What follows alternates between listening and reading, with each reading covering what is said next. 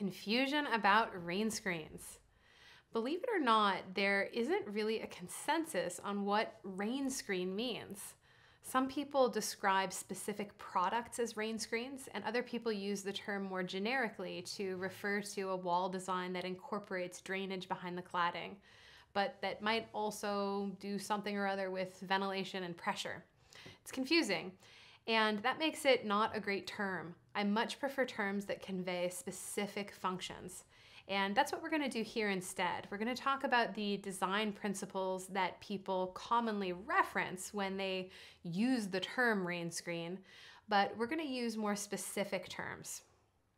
When someone says rain screen, they're usually describing the way a wall drains, the way a wall dries, the way a wall handles building pressures, or a combination of all three.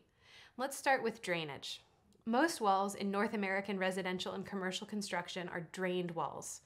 Drained walls have a cladding that sheds water and a water control material and drainage space behind the cladding to protect the rest of the assembly. Windows, doors, and service penetrations are sealed to the water control membrane. The building code refers to this membrane as the water resistive barrier, WRB. This water management strategy permits us to build out of lightweight, moisture-sensitive materials. The water control membrane, airspace, and cladding work together to protect the moisture-sensitive materials behind them. The water control membrane protects the most moisture-sensitive components of the wall, sheathing, framing, insulation, and drywall.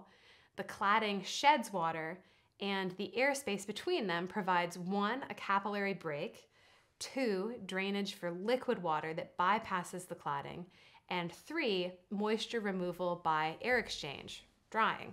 It's important to note that the cladding will dry into this airspace when it gets wet after a rain, but the interior parts of the wall will also dry into this space.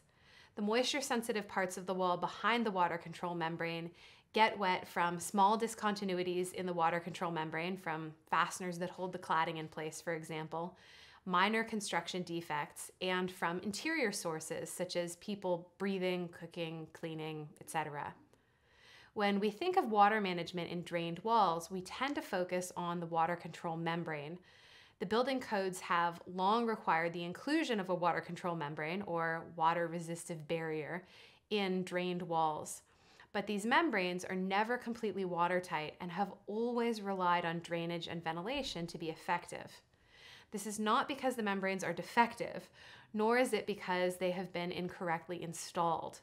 Water control membranes have just always been designed to be used as part of a system of water management, and that system requires both drainage and ventilation, drying, to be effective. Now, often, when people use the term rain screen, they're really just intending to emphasize the importance of the space between the WRB and the cladding, and communicating that this space ought to be created by the deliberate inclusion of some kind of material like furring strips or cladding clips or drainage mat. This is a reasonable thing to want to communicate. Drained walls are a system, and the amount of drainage and ventilation that system requires is indeed relevant to us. Lapped vinyl siding, for example, doesn't require a whole lot of space between the water control membrane and the cladding to work.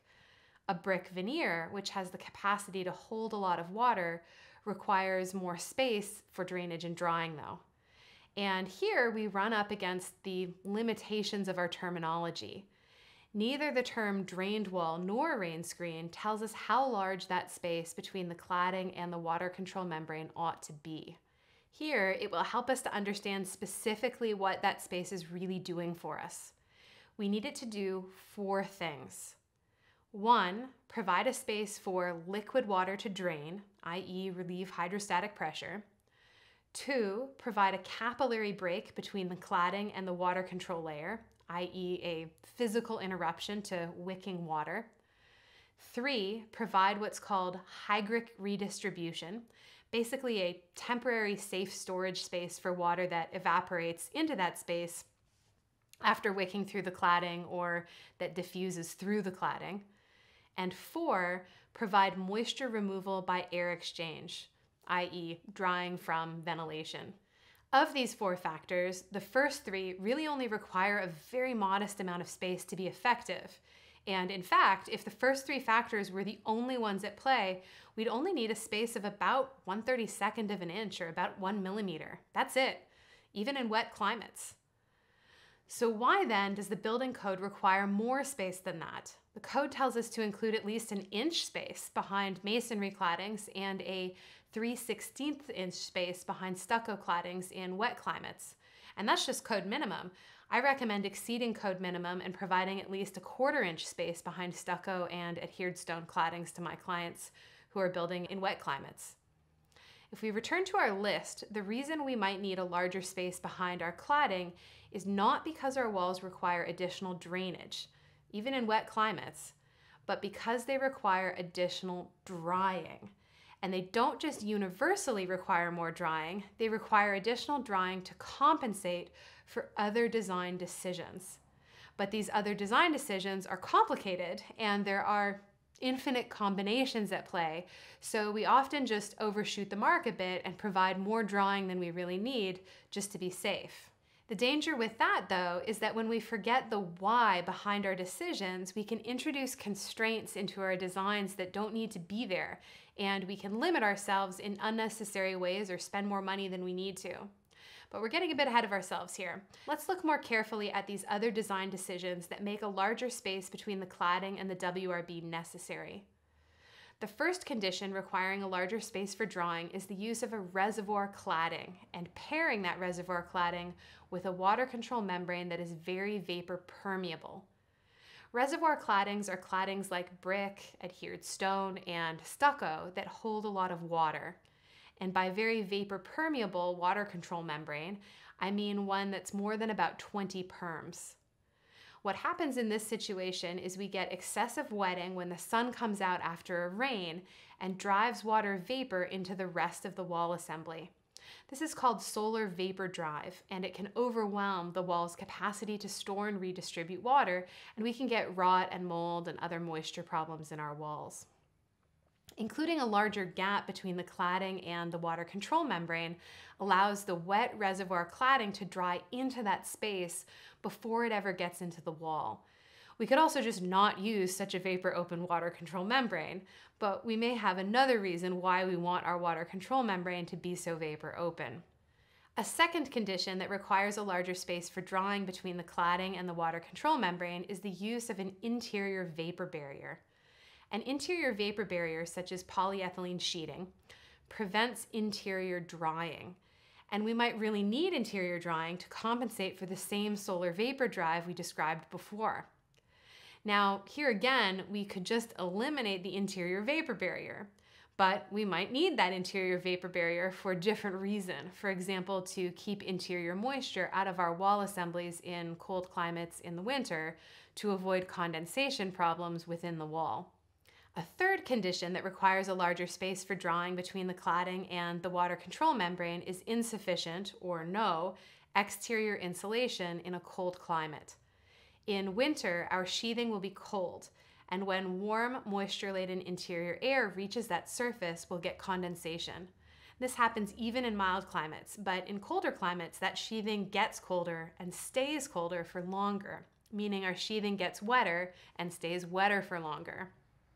This is often fine if we allow that sheathing to dry to the exterior. And what helps it dry to the exterior?